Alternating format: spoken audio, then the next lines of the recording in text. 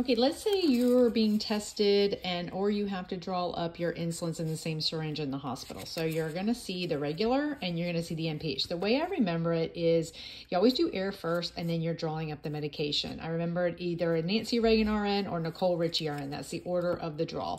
So the NPH is always air first and then the regular insulin. Now, because NPH is cloudy and the regular is clear, our order of draw will always be the regular first and then the NPH, because we do not want to mix any of this NPH cloudy into this bottle and contaminate this bottle with any cloudy medications. So a few key points you have to know on this. After you clean the top with your alcohol, I've already cleaned the top with the alcohol, I am going to inject the air first. When you inject the air, you put the amount of air for the medications you're going to be using. So let's say NPH, you wanted 30 units of NPH and you wanted 5 units of regular. So you would do 30 units. Right, here's my 30 on this side. And I've got to clean the top. So I'm going to go in. I'm going to inject the air first. I'm not going to get any medications because the medication's down here. I'm not even getting any on my syringe. So then I'm going to inject 5 units of air in my regular. Now, here's the key thing to remember. As you inject 5 units of air into your regular, you're already in this bottle. Do not remove the syringe. You're already here. That's the order of draw. That's how I remember it. I'm going to put the air in and then I'm going to invert it.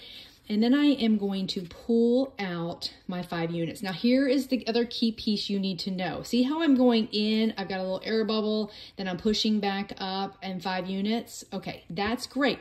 I cannot do that when I am mixing my NPH. I have got to get 30 units into this syringe without pulling any air in. So if I do pull air in and then I try to push out, I'm going to probably push out some of my regular insulin and I'm not going to get the full dose. So I've got to be very careful now as I inject this syringe, invert it, and I have to be very careful. So I needed 30 units. So I have to be at 35 and I have got to make sure that I do not draw any air, and I have to be at 35 now.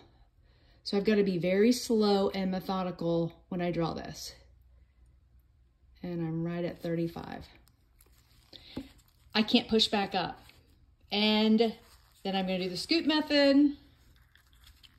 And then I'm going to go in the patient's room. So now I have 35 units. So that's how I mixed NPH 30 with 5 irregular. Those are my tricks. I hope that made sense. Of course, mixing these two, you will only have to inject them with 1 syringe. You can watch my other video of why, and this is how I remember it. So I hope that makes sense, and follow me for more nursing tips.